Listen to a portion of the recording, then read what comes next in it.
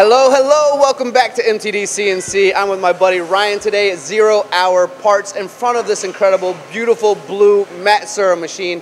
Ryan has only been running this machine for 6 months, so I thought it might be cool to let him convey to you his message about how he feels about this machine, for better or worse. We're about to find out together because this is unscripted like always. Ryan, thank you so much. I'm excited to hear how you feel about Matsuura and your first 6 months running it.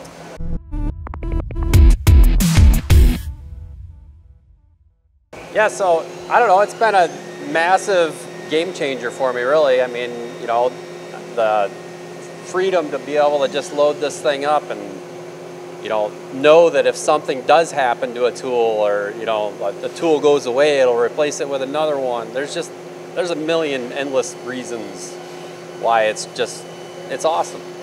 And before you hopped on this machine, you were kind of running around like a chicken with your head cut off, programming a bunch of different 3-axis machines, I believe. So when you came here, there was actually a concern that you were going to be bored with not having enough to do based on pallet changes and tools all being set up and sitting here and programming and loading the products, right? Oh, it's great though. I mean, you know, even just having it in my mind that those tools are there. I know the feeds and speeds to use on them. It's just kind of a plug and play, or there's no trial. Like, is this tool going to work this way? You know, it just works. It's there, and it repeats like phenomenally. With that massive tool crib, how much time a day do you spend switching out tools? It's rare at this point. I mean, I might need to add a tool once a month maybe at this point. It's not. I don't even have to mess with tools at all, really. That's amazing. Doesn't happen.